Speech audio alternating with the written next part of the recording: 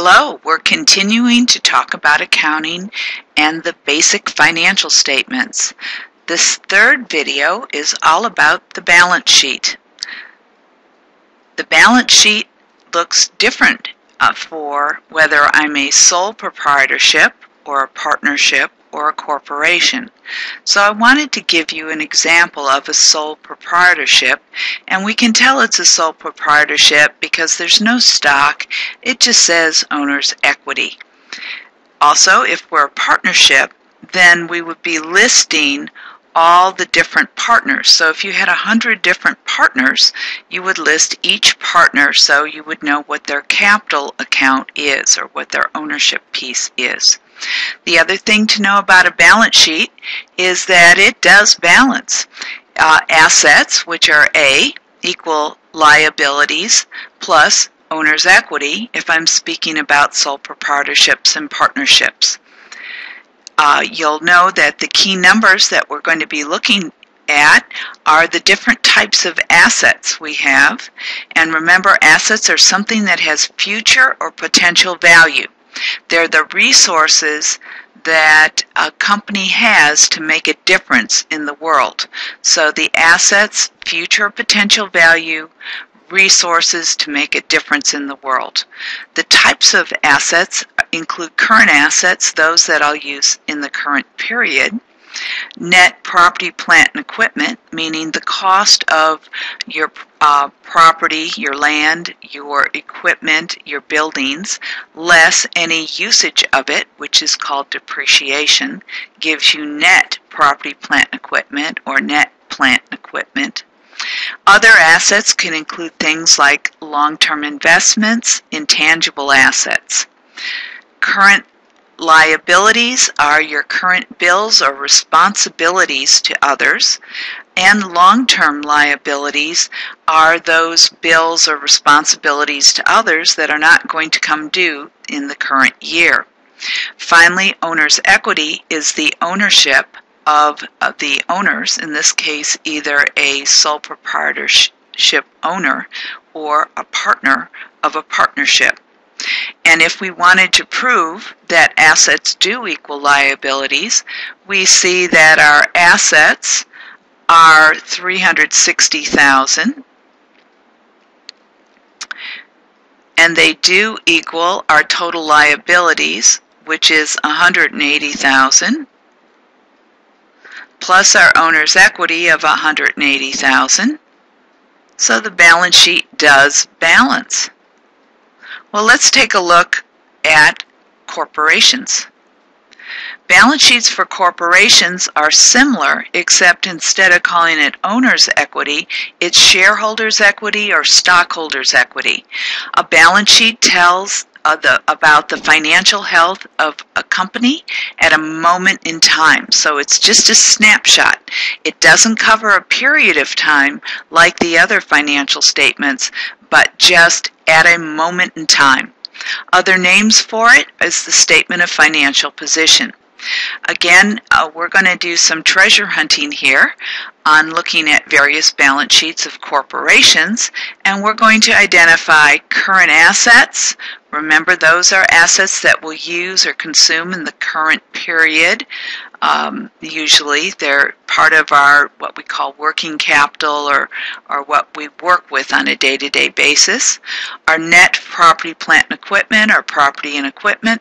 Other assets such as intangibles or long-term investments. And the two types of liabilities, current liabilities, responsibilities that we need to fulfill in the current period, or total or long-term liabilities which we will fulfill in the future. So current plus long-term equals total liabilities. Total shareholders' equity or stockholders' equity is the stock that a corporation sells plus its retained earnings. So we're going to prove again that assets do equal liabilities plus stockholders' equity. Here's our first example. So we're going to find these for Facebook. So let's see what we can figure out for Facebook. So I want to figure out what the current assets are. And beautiful, they tell me that for the most recent year, our current assets are $11,267,000,000. And then the second thing we want to find is the net property and equipment. And so property and equipment net is the same thing. There's that. And then the last thing we want to find as far as assets are concerned is total assets. So there's our total assets. Continuing, we want to find current liabilities. Good news, there's a subtotal. So current liabilities, those are the responsibilities that come due in the current period. Total liabilities, this is a nice company. It tells you what your total responsibilities are. And also, I want to know what total shareholders or stockholders' equity is. And there it is. And notice that stockholders' equity is made up of retained earnings plus a lot about what we call contributed capital. In other words, external ownership of the business. So, these are the answers we would have found. And again, I can prove that assets do equal total liabilities plus total stockholders' equity. All right, your turn. You're going to find those same numbers again, but now you're going to do it for Home Depot. So pause the video and take a few minutes and see if you can find the numbers.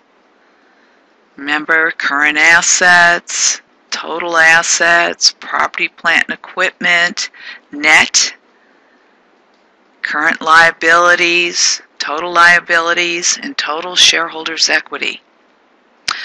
Well, how'd you do? Did you find those? And did you prove that the accounting equation, or the balance sheet, does balance?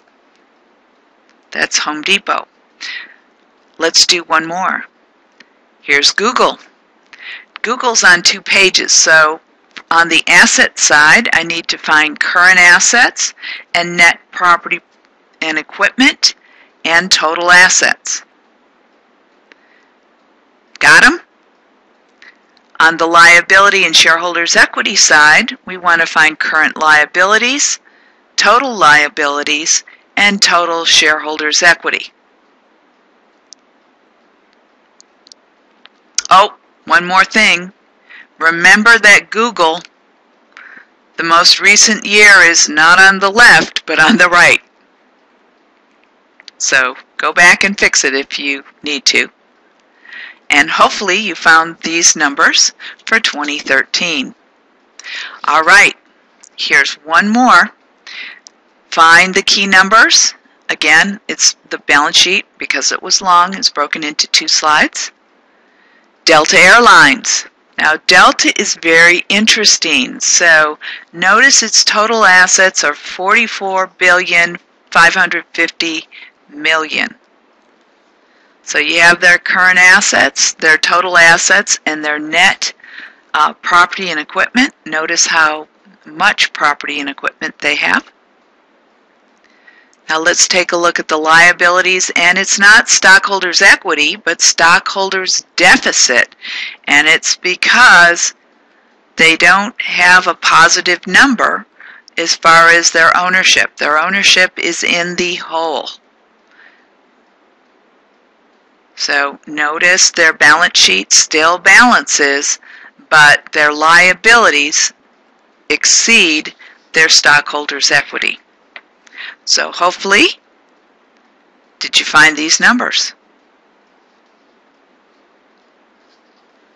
All right, it's time for your self-reporting quiz.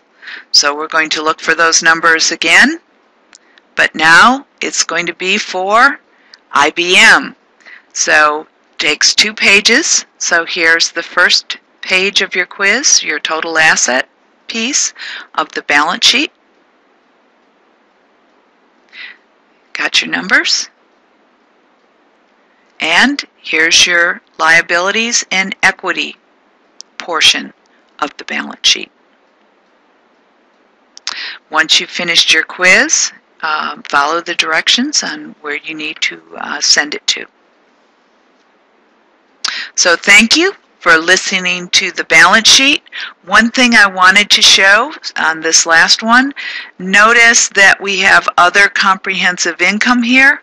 So just like we couldn't do the other comprehensive income statement until we had the income statement, we cannot do the balance sheet until we've done the other comprehensive income statement, because that number shows up here on the balance sheet. Until next time.